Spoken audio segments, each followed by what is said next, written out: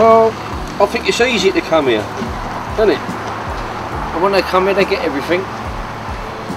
They're looked after first, aren't they, from what I hear? I'm trying to think of any Poles we've worked with that we've got on with. That Yerrick, he was a funny company.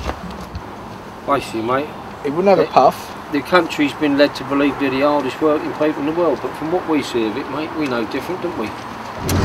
I rang him again this morning. You've been trying to get hold of him? Yeah.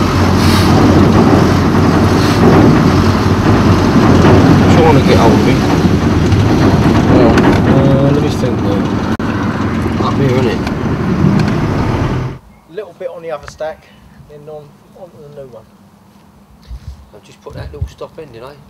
Look at that fucking muck, it's nearly white, isn't it? Where? Where it's gone off. What, on the top? On the one we done yesterday. Oh no, I missed that corner. See that little corner? Yeah, but phase 1 completed. Going on to phase 2 now. I might have to go and get some sand there. Yeah, that is phase 2.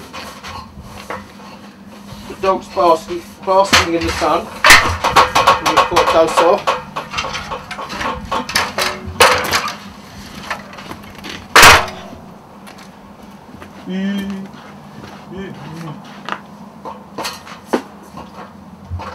He can't come up here because it's too steep for him.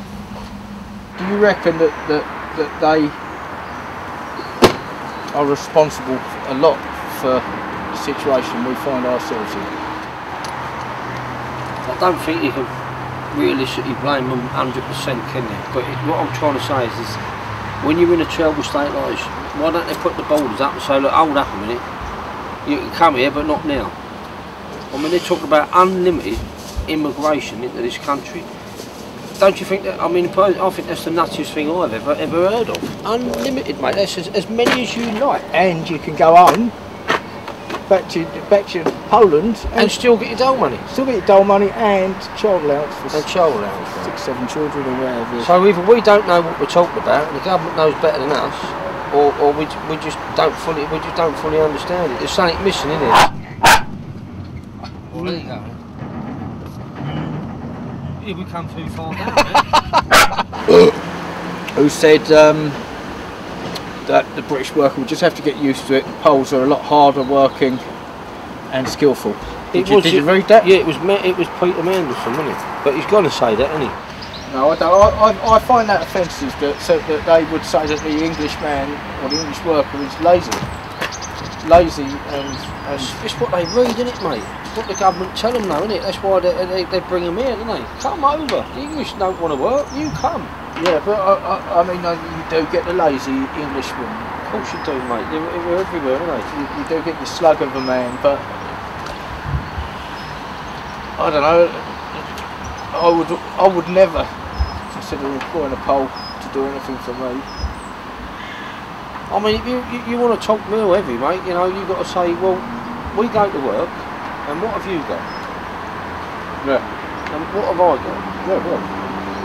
I'm born here, I've worked here, I've been on my own work myself, all the time. Yeah.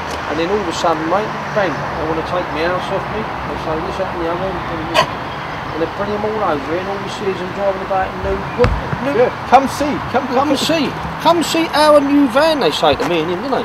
Yeah. Look, lovely van. You drive this? I have no van, you have dog. Yeah.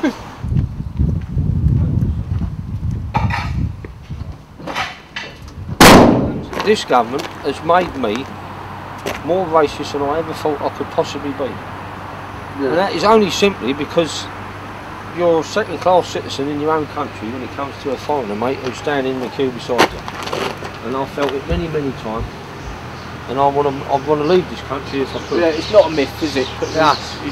I would definitely leave this country, Andrew, if I had the money. Yeah. To be honest with you.